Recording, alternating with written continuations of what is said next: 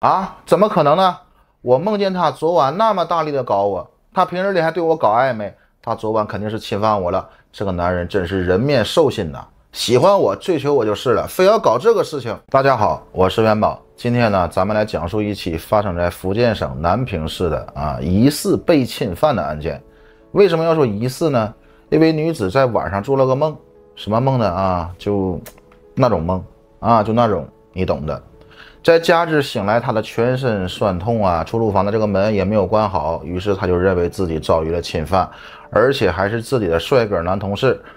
听到这儿，大家觉得这是不是挺有意思呢？那么这其中到底发生了什么呢？接下来开录本期案件，他在梦里很爱我。在2022年的10月18日地点呢是福建省南平市顺昌县某个派出所。一名年轻的女子呢，这一天一大早是哭着走了进来。民警见状赶紧上前询问，怎么了姑娘？姑娘抽泣着说道，我昨晚被人侵犯了。民警一听这还得了，于是呢赶紧带着姑娘来到了办公室进行询问。女子说道呢，昨晚呢我梦见了我的男同事张俊豪对我实施了侵犯，他好可怕的样子与平日里那个阳光开朗大男孩的形象完全不符合呀。我拼命的反抗也无法推开他，最后呢被他蹂躏侮辱。我醒来时全身酸痛，房间的门也没有关好，一定是他昨晚偷偷进来对我实施了侵犯呐。平日里他就喜欢跟我搞暧昧，还知道我家的地址，可我俩一直没有交往，所以他对我垂涎，这也是很正常的。最后就忍不住了，于是呢在昨晚潜入到我的房间侵犯了我呀！这个臭男人呐！警员听完姑娘的叙述呢，有点蒙圈。这做梦难道是对方使用了什么药物之类的这种侵犯手法？不过呢，首先还是要对女孩进行身体检查呀。警员将女孩带到了医院，并且来到了女孩的单位，找到了这个在梦里出现的男人张俊豪。首先呢，这个张俊豪真是个大帅哥，警员看到呢，都在内心不自觉的称赞，确实帅。到底有多帅呢？这个本案可惜也没有素材大家可以看看元宝作为参照就行了，大差不差了，反正来到派出所呢，面对询问，张俊豪是目瞪口呆加难以置信，还带着苦笑是摇摇头，说道呢，我已经有女朋友了，而且昨晚我跟我女朋友在一起看球赛呢，看到半夜呢。我承认我对这个同事姐姐有点温柔的呵护了，可我确实没有侵犯她呀。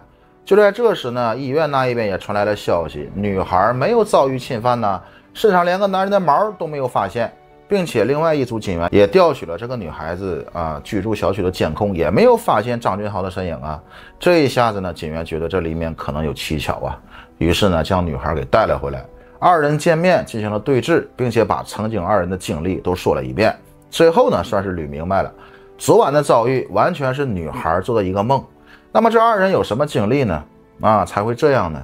这还要从二人的相识说起报案的女孩呢叫做李成萌，是广西河池人94年出生的。当时呢在福建某个大学毕业之后呢，就来到了福建南平参加工作。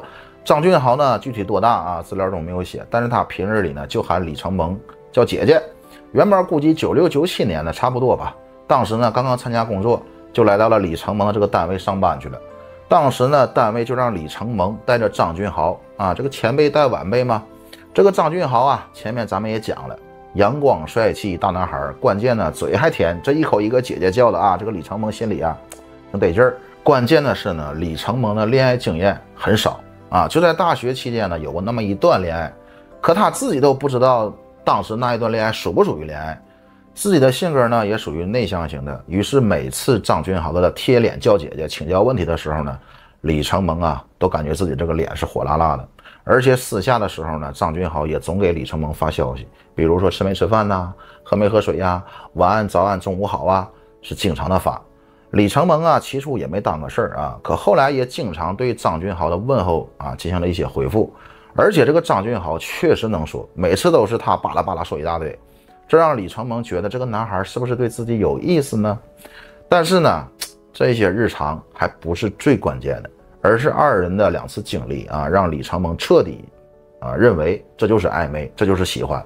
一次呢，在公司楼下车站的这种偶遇那一天呢，突然天降大雨，李成萌当时没有带伞，公交站呢就离公司还有一段距离，那大雨呢一冒头就会湿身的。而此时呢，李成萌的手机来了一条短信消息吧，是张俊豪发来的，内容是：姐姐，你到公司了吗？你带伞了吗？如果没有的话，你等等我，我马上到啊，我给你撑伞呐。李成蒙被这条消息弄得是面带笑意啊，花痴的一般的笑，回复了一个不大一会儿呢，一辆公交车就到了，张俊豪赶紧跑下车，撑开了伞，说道：姐姐来，我的伞大。李成蒙啊害羞的走了进去，而接下来的一个举动呢，让李成蒙心都懵了啊！张俊豪竟然一把搂住了李成蒙的肩膀，紧贴在自己的胸膛啊！这个举动彻底的让李成蒙是小鹿乱撞啊！从这之后呢，二人的师徒关系更进一步了，李成蒙也发生了改变，他开始非常注意自己的形象了啊！张俊豪呢也毫不掩饰的夸赞李成蒙真漂亮，公司里的其他人呢也看着二人的这种气氛似乎有点不对啊，也开始有意无意的撮合二人。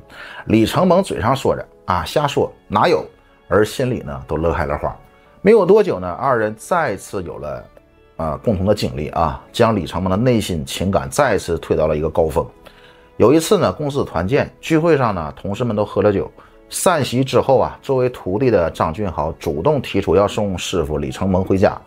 到了李成蒙的出租房之后呢，张俊豪可能是有点不胜酒力吧，就窝在李成蒙的沙发上睡着了。当然这一天是啥都没有发生啊，可第二天醒来的李成蒙看到了在沙发上睡觉的这个张俊豪，这个心呐再次萌化了。这不就是甜甜的恋爱吗？从这之后呢，李成蒙更加精致的装扮自己，并且在同事面前毫不掩饰自己对张俊豪的称赞与自己的这些偏袒吧。而他也一直在等待什么呢？等待张俊豪对他表白的那一刻。可这一刻呢，一直也没有到来，等来的却是一个无情的现实啊！有一天呢，在上班的时候李成蒙的手机来了一条好友的申请，对方的备注是：我是张俊豪的女友，麻烦您通过一下。李成蒙看到这个消息，当时这个脑子是嗡嗡的可他还是接受了，而对方也没说什么，就说了：谢谢你在公司照顾张俊豪，听他说你很照顾他李成蒙当时啥都没回，他现在就想找个地缝钻进去。可他又一想，自己慌什么呢？万一是谁恶作剧呢？嫉妒我呢？可这也要弄个水落石出啊，对吧？于是呢，他拿着手机就找到了张俊豪询问情况。张俊豪当时很淡定说道：没错，姐姐，这就是我的女朋友啊，怎么啦，姐姐呀？他如果乱说什么，我向您表示道歉。此时的李成蒙无心再听张俊豪说什么了，他只觉得这一些日子以来的自己呢，仿佛就是个小丑，又像是马戏团里的猴子啊。公司的同事们都是这场大马戏的观众，张俊豪是那个端个碗喊着在家靠父母，出门靠朋友，出不到贵宝地，有钱的捧个钱场，没钱的点个赞吧的那个人。当然呢，这一段是元宝无声的呐喊各位明白了吗？反正经历这一遭，李成蒙的内心彻底发生了改变，他也不化妆了，也不精致了每天是形单影只的，刻意的与张俊豪保持着距离。看到其他同事对自己说话时呢，礼貌性的微笑都成为了嘲笑自己的一种表示吧。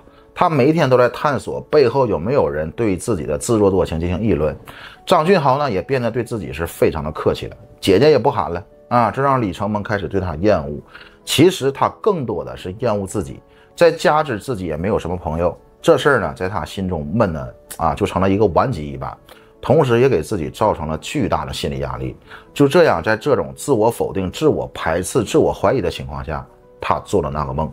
他梦见张俊豪闯入到自己的家中，就在自己的这张床上对自己进行了施暴，而且这个梦很长整个细节过程自身的感触都那么的真实。当然呢这种梦我相信一些男性朋友也应该也做过，不用不好意思，这都是人之常情嘛。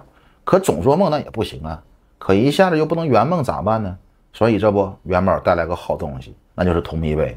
我就这么说吧全自动还是梦幻联动，上传影片之后跟着频率动，屏幕里咋动它咋动。要问它在哪儿，在我厨房里了，评论区也有。再加之醒来自己这个全身酸痛出租房的门也没有关好，导致他认为张俊豪就是侵犯了自己，所以呢才发生了这场乌龙的这么一个事件吧。根据资料来看呢，李成蒙最后赔偿了张俊豪500块钱，自己呢也辞职了，回到了广西。说到这里呢，这一起事件吧说完了。其实呢，在看资料的时候呢，元宝觉得这似乎是杜撰出来的或者是一些人的真实经历经过一些修饰发到网上了。不过为啥元宝还是要说这个事儿呢？当然呢是为了留啊，为了给大家提个醒啊。其实呢，像张俊豪这种男生的行为啊，与李成萌这种女生的心理，在现实生活当中，男女都有啊。男生被所谓的关心弄得内心戏贼多的情况也是存在的。其实呢，张俊豪这种阳光帅气大暖男，确实让一些恋爱经验少的单身女性啊有一些懵。其实按照道理来讲，张俊豪这些行为也符合渣男的一些特质啊。没事你搂人家干嘛呢？你还睡人家里？从这些多少也能看出他是有这种潜在特质的啊。打个比方，如果换成是元宝的话，我就是送女同事回家啊，当然我要有女同事的话啊，我不管是喝多了还是说啥情况啊，如果对这个女孩子没啥想法的话，我肯定是想尽办法要离开要回家才对呀。而且就我来说，我如果是真想走的话，就算酒多了我也会想尽办法走的。当然如果真喝多断片了啊，我还送个6啊，送什么女同事应该是他送我才对呀。还有就是这个关于李成萌的心理状态了啊，我相信这类人也是不少。当然这没错啊，谁没事天生那么多情啊，那么老成啊，对吧？天生就是恋爱的高手啊，只不过是因为成长因素、环境因素导致的啊。其实需要的是什么呢？其实就是要多练练。当然呢，这种心理或多或少在情感生活中会走一些弯路，容易被骗呐，容易被伤害之类的，自尊心有些许的旺盛，说白了脸皮薄。其实元宝啊，对这种心态有个比较接地气的建议吧，就是什么呢啊？你在他人那里不是那么重要，所以既然不重要，他们的说法与评价在你这儿也不要那么重要。好了，那么本期节目呢就先到这里，感谢您的观看。最后呢，咱们换句话说，愿大家心情舒畅啊！咱们下期再见，拜拜。